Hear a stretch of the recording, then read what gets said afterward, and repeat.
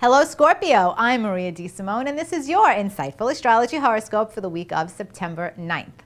Well Scorpio, on Monday, Mars will square off with Saturn and this is not exactly the most promising energy for you in terms of career. Yes, Mars is in your 10th house of career right now, and this is great energy in general to launch a new business, reach for a promotion, start something new related to your professional success. However, on Monday, you do not want to do anything because Saturn in your sign will square Mars and there appears to be a big block. There is a very strong frustration of energy and it might have to do with you realizing that you've got to be a little bit more structured and maybe slow down in your strategizing before you go ahead with this career endeavor. And that's not so bad. It could be a good thing. On Wednesday, Venus, the planet of love, beauty, and harmony, will enter your sign, and ooh la la, you are the cosmic god or goddess until October 7th.